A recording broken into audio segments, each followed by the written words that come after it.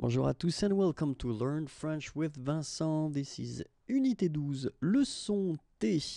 And in this lesson we'll work on identical words in English and in French, and especially the words that will end with UDE in English. Well, actually, they will be written the same way in French and the meaning will be the same, but the first rule that we've got to keep in mind is that, well, the word must exist in French, and it's not the case for all the UDE words in English. Okay, and then the other thing, well, few exceptions, of course, or modifications possible. We're talking about accents or about modification of letters, not that big, but still they can occur.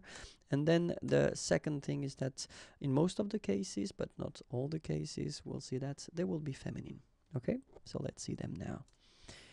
Une altitude, une amplitude, une aptitude, une attitude, une béatitude,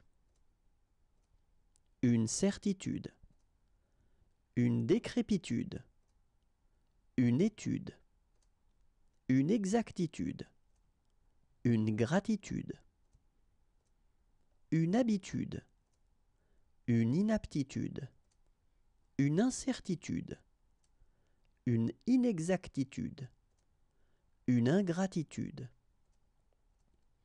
une inquiétude, un interlude, so exception here, une lassitude, une latitude, une longitude,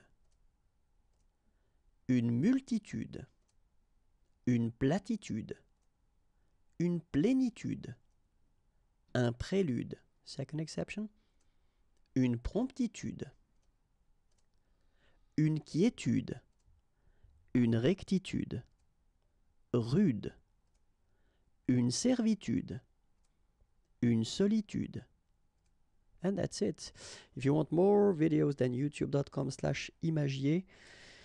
And then you can like me on Facebook if you want. The address is right here. The website is waiting for you, www.imagier.net.